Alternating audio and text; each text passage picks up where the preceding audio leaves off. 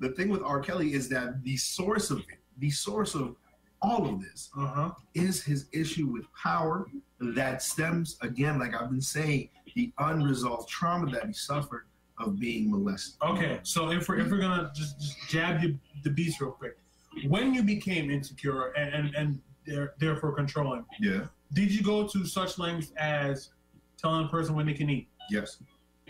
When they can use the bathroom? No, but I did hit them. What do you consider hitting? I smacked her across the face. One time or multiple times? Once. So you showed your power. But she even had to ask me for permission to go out.